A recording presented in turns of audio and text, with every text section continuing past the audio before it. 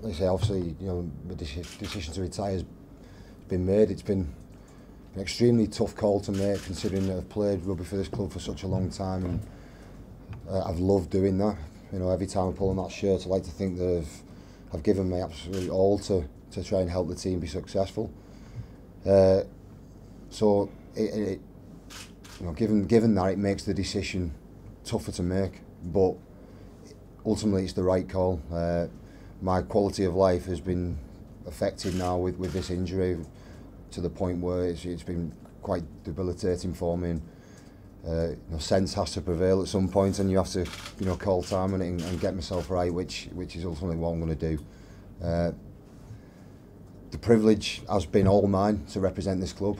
I've literally came off the terraces as a 17, 18-year-old season ticket holder to pull on the shirt and go on and kind of live a childhood, every probably St Helens boy's childhood dream, and represent the club, and to do it for so long and have as much success as I've had has been fantastic, and it's certainly not lost on me. It was an extremely difficult conversation I had this morning. I had to go and obviously sit down with the rest of the squad and inform them of my decision, which was a lot more difficult than I thought it would be. You share some special times with a lot of players, and to actually to sit them down and call time, and it was tough. I suppose from my perspective, I've just got some thank yous that I need to make. First of all to Eamon and Mike and people at the club over this last and obviously Kieran as head coach.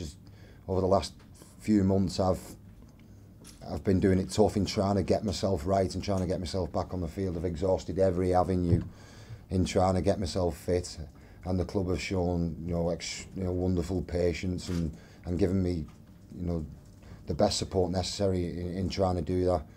And now, when I spoke to them in the recent weeks about retiring, they've been equally supportive as well. So I didn't expect anything different, but all the same, it's great to have.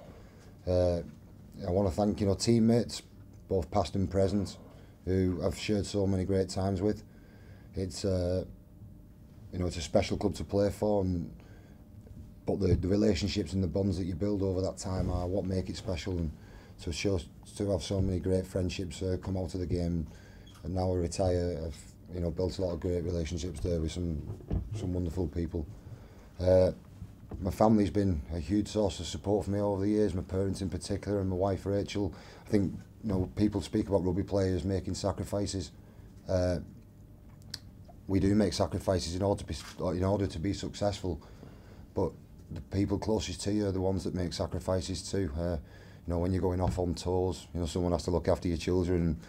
In the early parts of your career, when your parents are driving you here, there and everywhere to games, give you the best opportunity to succeed. They're making sacrifices too.